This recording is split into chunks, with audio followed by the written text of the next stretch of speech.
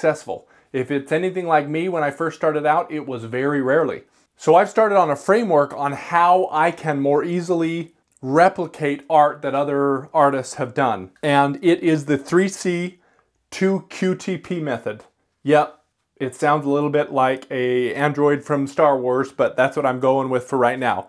And that stands for consistency, color, composition, quantity, quality, technique, and pouring medium.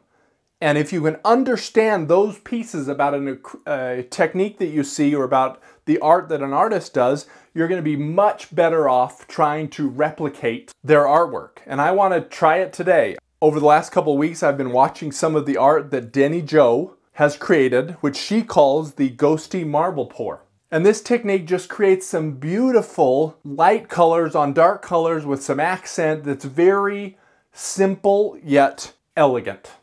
And so I want to try and recreate it. So we're going to go through each of these items that I mentioned, the 3C 2QTP, and tell you what I gleaned from her videos and from some other videos that people have worked on, and how I would go about replicating. So first of all, consistency. For consistency, I know that she's putting a black base that uses Artist Loft soft body acrylic, although she has the flow acrylic, so the older version of this, and Floetrol. So that's going to be, those two together without much water is going to be a medium consistency paint. The paints on top are paint along with Floetrol for the metallic. She does gold and some other colors. And then the white is satin enamel and a white. I don't have the white that she uses. She uses the one Master's Touch from Hobby Lobby, but I have the Essentials Titanium White, which I'm going to try. And that is slightly thinner. I know that because of how the paint spreads out. Part of that's the satin enamel, but part of it is because the paint is slightly thinner.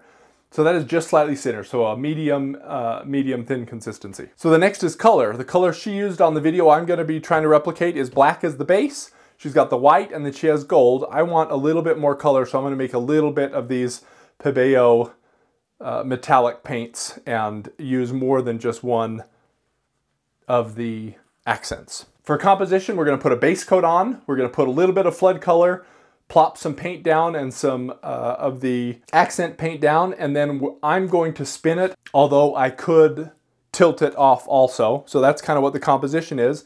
And what happens is the little bit of white and accent paints in the middle really opens up, especially because of the satin enamel, and gives you this ghostly look, which is why she calls it the ghosty pour. For quantity of paint, in this case, I'm going to probably use less than normal. I have a 10 by 10 canvas.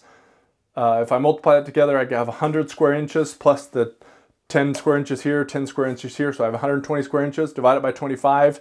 That's a kind of a normalized way to calculate. And that gives me, I need 5 ounces of paint. I'll probably need less than that. I'm probably going to do 3 or 4 ounces of paint of the black, and then, you know, maybe a ½ ounce of each of these, and then I'll have a little bit too much. Plus I'll have some paint that I can do some testing with. Quality, again, you can't use the craft metallic paints because it will spread out way too much. The satin enamel is going to let the white spread out a little bit. For the accents, we don't want them to spread out, so I can't use craft paint because we know that's very thin, very light paint, and it would just come to the surface and spread out. We don't want that. So I'm going to use higher quality paints. I'm only going to put Floetrol and I'm going to leave them a little bit thicker so they don't expand as much as the white does. The technique, again, I mentioned that Denny Jo calls it the ghost pour, or because there is a type of pour with swipes that we call the ghost pour, she's calling it the ghosty pour. And you can also use a marble to kind of move your pattern around. I'm not going to do that today. I'm going to do it without the marble. Last but not least is pouring medium. So her pouring medium is Floetrol. So that's all we're going to use today. So let me get some of this paint made up. I'll show you kind of how I did it, the consistencies, and then we're going to attempt it for the first time on this video. So first thing we're going to do is we're going to strain our Floetrol. I just want to show you Floetrol, if you let it sit for a while, let me just show you here. It separates from the initial look. You can see this is just liquid. It's just, there's no paint or anything there. That's just clear liquid. And you want to make sure you shake this up. When you shake it up, you get little pieces of paint down inside that create little blobs of paint on your painting. So obviously I want to strain that. I just strain it into a cup, and then from the cup I go into my other cups. So we're going to do that, and... oh, crap. And this is what happens when you shake the Floetrol without putting the cap back on.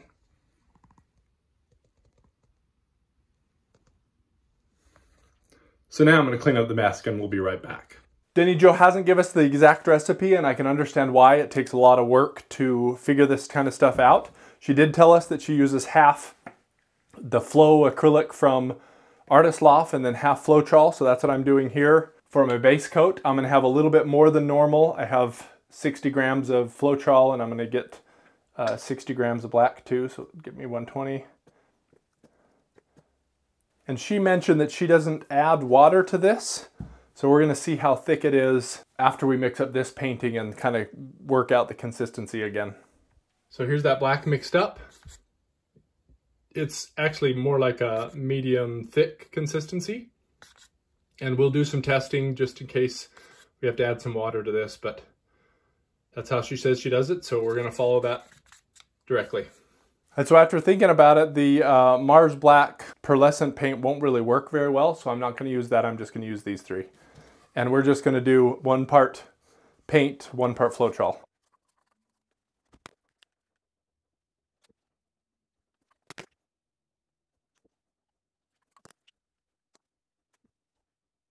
And any leftover, I just put it right back in the container. And now for the white, I don't know the mixture. I know that it was Hobby Lobby white and satin enamel.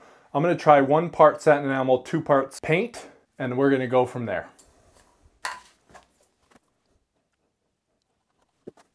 I do think I want a little bit more of this, so...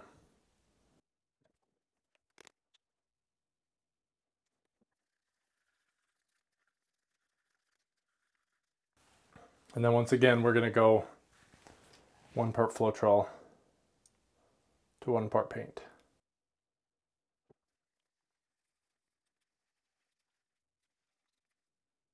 And here's the consistency of the white paint.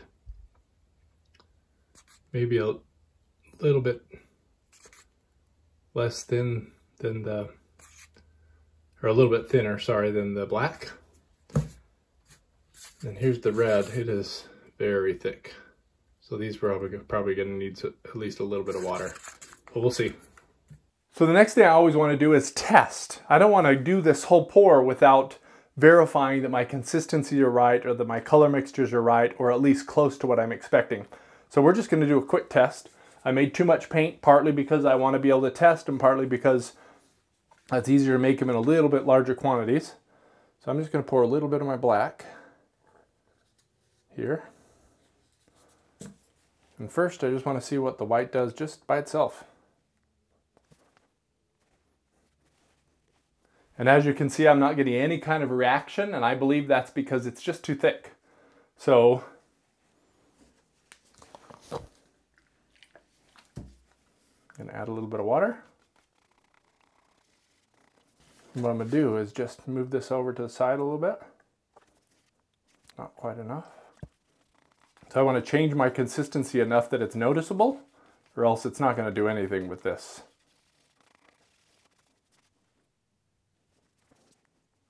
Once again, I'm getting almost no reaction at all.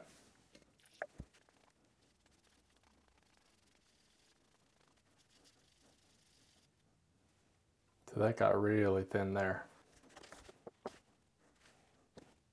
All right, so we're back. I've done a bunch of different experiments with the paints that I mixed up. Again, remember I mixed them up without any water. So the first test that I did was this one. I didn't get any of the ghosting on the outside, so I actually knew that at least the white needed to be thinner. I thought the black needed to be slightly thinner too also, so I thinned up the white a tiny bit and got this.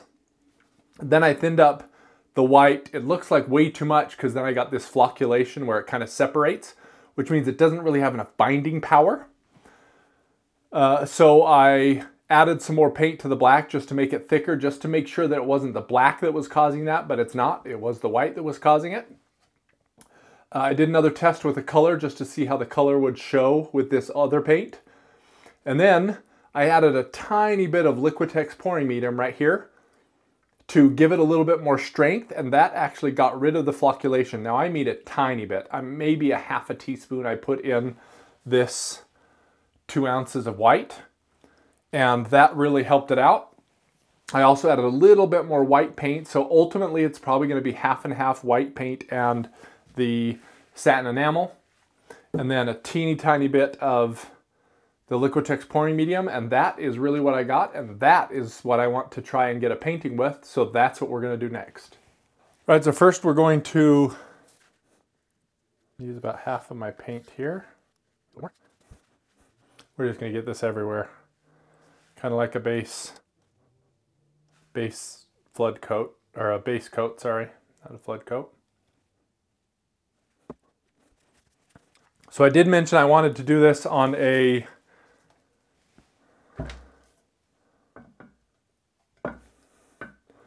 my cake spinner, which means I'm going to have to take my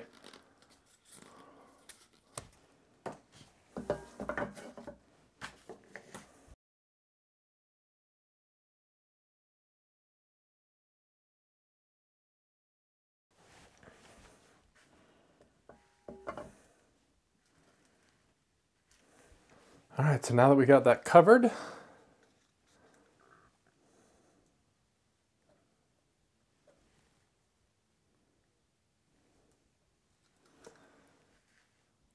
use the rest of our paint here in the middle. Save some just in case. Now what she does is she does a couple of random drops and then kind of makes her own patterns. You can see I have way too much white here, but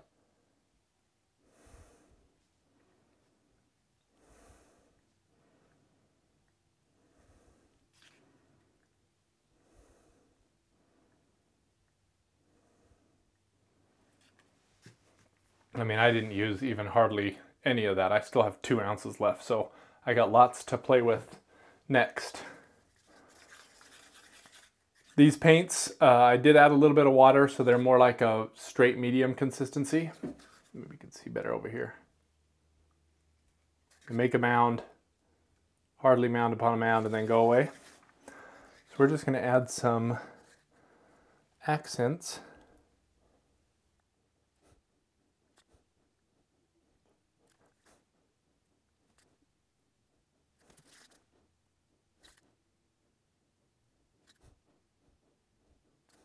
You can see this is sinking a lot more than the other one, so it's definitely more dense.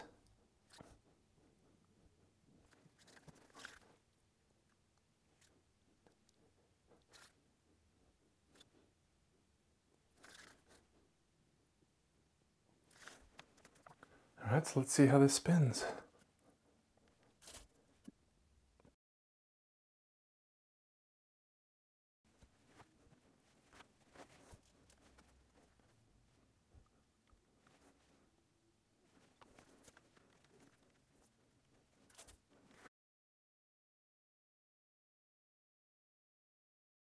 All right, so is this as good as Denny Joe's? Heck no. This is the first time I've ever done it, and hers are beautiful. Will it work? Absolutely. I think I'm close. It might need to be a little bit less thin so it doesn't spread out quite as much, and I use way too much white paint. And then the lighter color paint I probably need to make, or the accent colors I probably need to make a little bit thinner so it can spread out a little bit, not a lot, but a little bit. In this case, it's just too thick and it just is falling straight to the bottom. But I'm not going to do any of the flocculation that I had before. This has been sitting here for about 15-20 minutes. Overall, I would say this is a success, and I have a ton of, I have 2 ounces of paint here to keep using, and I have a ton of this paint left over, so I can do a lot more testing. I just need to make up some more of this black. So I'll probably do some more small canvases and maybe another big canvas. So just to remind you, the 3C 2Q TP consistency, color, composition, quantity, quality, technique, and pouring medium. When I do a painting, I'm thinking about all of those up front and just writing down my thoughts about each. I'm starting off creating the consistency of my paint and doing a bunch of testing like I did here, so I can validate the assumptions that I made. And then in this case, I'm doing a medium-sized painting. This is a 10 by 10. I'll probably do a couple of these to really hone in the skill and then start working on some bigger ones. But that is how I replicate an acrylic pour from a different artist. Now the swipe is another painting that a lot of people want to figure out how to use. And if you watch this video here, it will give you all the tools you need to make a beautiful swipe acrylic pour.